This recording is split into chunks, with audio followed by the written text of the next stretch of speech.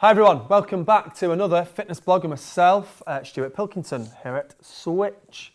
Right, we're going to talk about mixing it up and trying to get you to do some different things within exercise.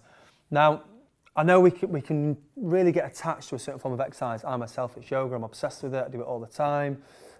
Lots of my clients and friends have sort of become obsessed with CrossFit and doing weights, and it's very easy to kind of get results from one exercise and then get so attached to it that that's the only thing that you do.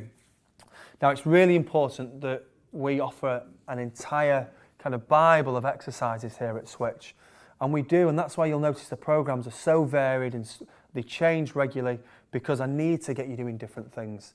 The reason for that is because it's change that stimulates the body. Change is good, remember. Change is good, change is good, change is a good thing. So we want to mix things, we want to experience new things, just like everything in life. It's never good going to Skegness is, I'm sure, brilliant. It's never good going there every single year of your life, is it? It'd be much better if you at least ventured out to, I don't know, Blackpool, Scunthorpe, anywhere really. You're gonna enjoy yourself a little bit better if you have a little bit more variety in life, variety to spice of life, and it's true, and it's the same with exercise. What your body does, when it gets so used to an exercise, your body wants to survive, and exercising and moving and consuming energy means that it's using up its fat stores. That's brilliant.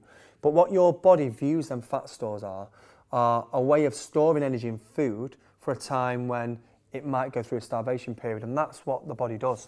So it never actually really wants to get rid of fat. It wants to keep it there because it thinks, hold on a minute, if I stop eating soon, I've got nothing in me, I've got no store to help me survive. If I store fat, then it's going to keep me living longer.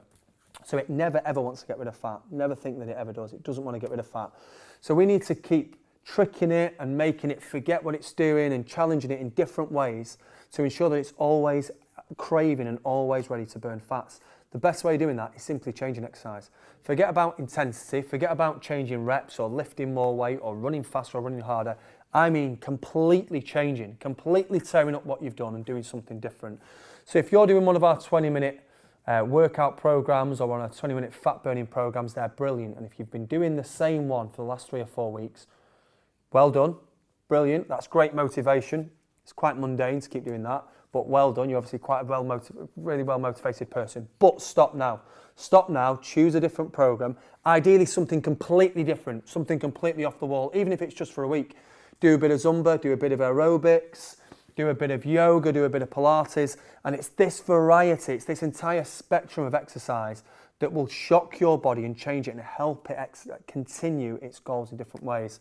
So while it's brilliant, find an exercise that you really love and a hobby that you really love, and I don't want you to let go of that, because if you're enjoying something, that's the most important thing is exercise. But remember, variety is the spice of life. Change something within your exercise program, get a little bit spicier, and you'll see more results. See you later, guys.